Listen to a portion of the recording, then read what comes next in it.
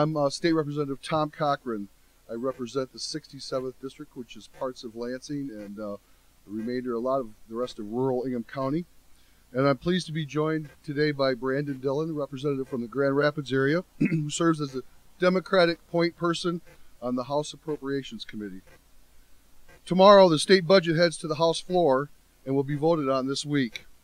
Over the last several months, Republicans have been insistent upon spending $134 million for brand new office spaces for their legislative offices.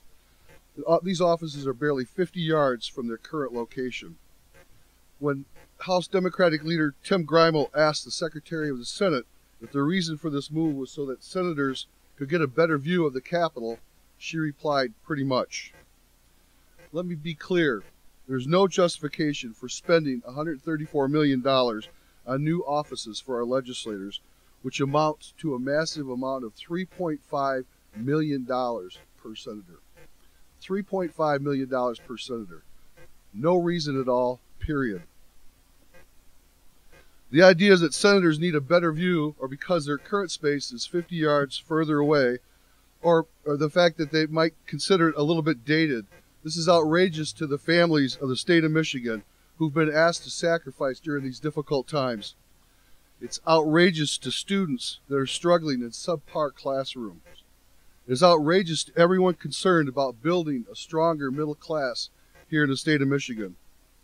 We demand that Speaker Cotter and Senate Leader Alan Meekhoff strip this project from the budget altogether and the Senate stay in their current, perfectly fine offices.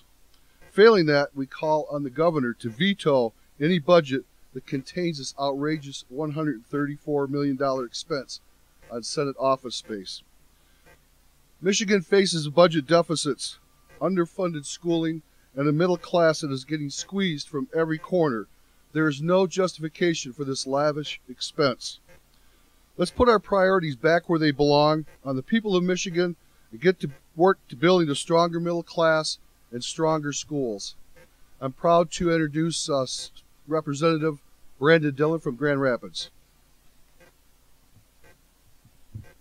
Thanks, Tom. I'm going to put my glasses on. Sorry. It's my birthday. I'm getting a little older. So, my name's Brandon Dillon, and it's often said budgets are a statement of your priorities. When Republicans talk of spending $134 million on new state Senate offices, let's take a minute and look at what that actually means. When you break it down, it means spending over $3.5 million per senator. $3.5 million for each office, for each senator. Think about this. For the absurd price of $3.5 million, we could buy each and every state senator a Hollywood mansion like The Rock's, pictured here. Or Taylor Swift's mansion, valued at $2 million. We might be able to stretch and even get a Katy Perry $5 million mansion or a Matthew McConaughey mansion for $4 million for each state senator. The state could buy the Palace of Auburn Hills, which would have cost $140 million in today's dollars, and put the 38 state senators there.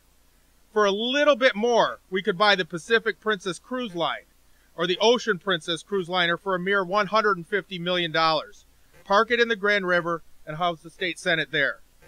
If this sounds absurd, it's because it is.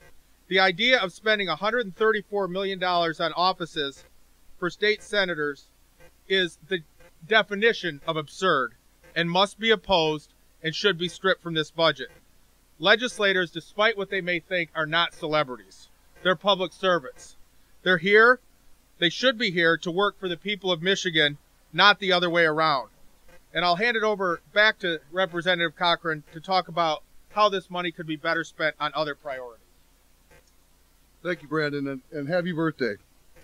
The idea of spending $134 million on state Senate offices is absurd. As Representative Dillon said, a budget is a statement of what your priorities are. Let's take a minute and think about what we could do with $134 million if Republican priorities were elsewhere. For $134 million, we could hire over 2,176 teachers based on the average salary of $61,000. This is from the Department of Education, the sources, and the Mackinac Center. We could pay full costs for over 5,000 students at Michigan State University. 5,000 students at Michigan State University based on MSU tuition and room and board. We could help close the budget deficit that we're facing. Or we could restore some of the tax cuts that were taken away from Michigan's middle class and working families. Clearly, there are many better choices that we could spend $134 million on than new offices for our state senators. Let's do the right thing, drop this ridiculous idea, and do the job that the people sent us here to do. Now I'll hand it back over to Brandon to wrap this up. Thank you. Thanks, Tom. And let me just repeat, as the budget comes to the House floor this week, House Democrats are determined to strip this $134 million boondoggle, this waste of new resources, precious resources, for new offices for state senators. This might be a great sweetheart deal for the developer behind this project, but it's not in the best interest of the people of our state. Our schools deserve better, our middle-class families deserve better, and the people of Michigan deserve better.